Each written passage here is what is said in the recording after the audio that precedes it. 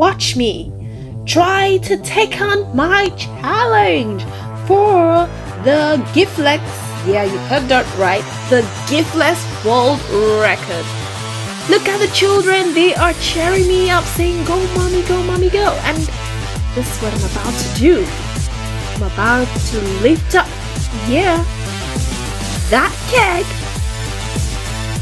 Should I call it the world's longest balanced keg on the head? Oops. Indeed, it's a record-breaking season for Nigerians. Yes. As you can see, I am trying to break my own record. Yes. So, hello, welcome back to another episode of Ride with Tinu, or if you are new here, welcome to Ride with Tinu. My name is Atinuke Matishu, and on Ride with Tinu we discuss about anything discussable. Thank you for staying with me, and thank you for subscribing to my channel. Yes, so I just want to speak about, according to the thumbnail and the topic of this video, it's a record-breaking season. Like I said, there has been a mass influx of Nigerians trying to break a record or the other. Recently, but the good news is, hey, at the time of filming this video today, June 13, 2023, Chef Hilda Baci, who caused an online buzz when she started the Hildabaci Cookathon, the Guinness World Record Cookathon. She started May 14 and was able to complete it at May 16 thereabout for 100 hours. So today her application was finally reviewed and she was awarded the long-awaited award of the longest cooking marathon for an individual. Yes, although she went in for 100 hours, but due to some miscalculation, according to the Guinness World Record team, they said they found some inaccuracies and then it was reduced and totaled to 93 hours and 11 minutes. And woo!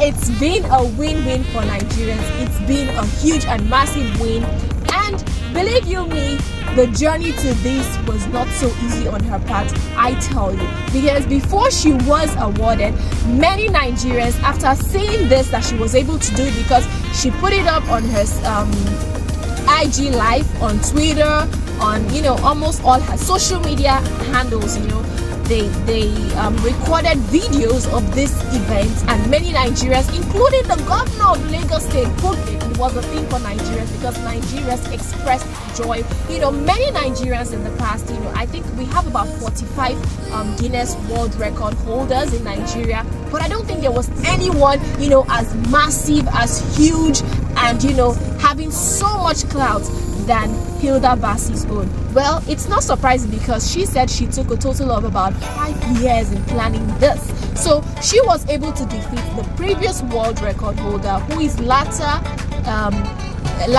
turned on, I think, yes, from India, who was, you know, awarded that in the year 2019. And there was another chef, however, who sprung up around the period of June 10, yes, I think June 10, for her own cooking marathon. She was going for 120 hours, and I'm talking about no other person than Chef Dammy, who is from Ekiti State, a young girl also who has been cooking.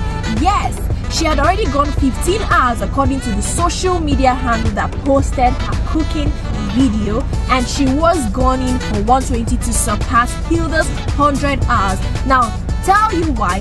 This caused a lot of frenzy on social media space, as a whole lot of Nigerians were not okay with that fact, and many people were actually bashing her and saying she shouldn't have started this, not at least until when Guinness World Record actually confirms Hilda's own, which she actually started way before Chef Dammy.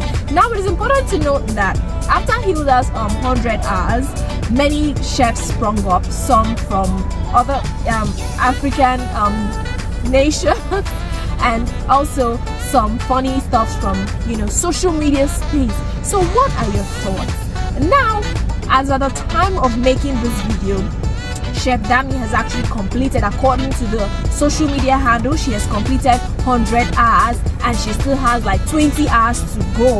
Well, at the time of releasing this video, I don't know if she would have been able to complete that. But as a Nigerian, or just as, even if you're not a Nigerian, what do you think about that? Do you think that Chef Dammy was actually negative? Do you think she was trying to steal the spotlight, or do you think she was actually trying to hijack something that wasn't meant for her? One thing I liked about her, Hilda actually sent, you know, encouraging words, encouraging Chef Dammy. Mass influx of Nigerians trying to break one record or the other, just like I was trying to break my own record. I've seen so many online. There is the prayer-thon, I've seen there is the fryer-thon, there is a whole lot of, you know, feats or strides. Can I say Nigerians? This is opening another part of Nigerians. I think Nigerians are just were very competitive. Nonetheless, Hilda was actually awarded this prize. In my own opinion, I think this is a win-win for the both of them, because before Chef Dammy sprung up with her own 120-hour cookathon, I don't think she was actually widely known. The little background we know about Hilda, Chef Hilda, was that she had a little thing going on for her. She had some sort of spotlight even before the cookathon, because some people recognize her as winner of some, you know, competitions, lower competitions that have taken place in Nigeria and, you know, beyond. And so what do you think? Do you think it was actually wrong for Chef Dammy to have done this? Your thoughts? Tell me, are you interested in breaking any world record? Are you interested? Tell me in the comment section if you're interested in actually breaking any world record or the other. What are your thoughts on this video? Please weigh your thoughts in down below in the comment section. I will be looking forward to reading your comments. And hey, if you like this video, you can like it, share and subscribe to my channel. Thank you for watching this video. Until another video, I'll see you next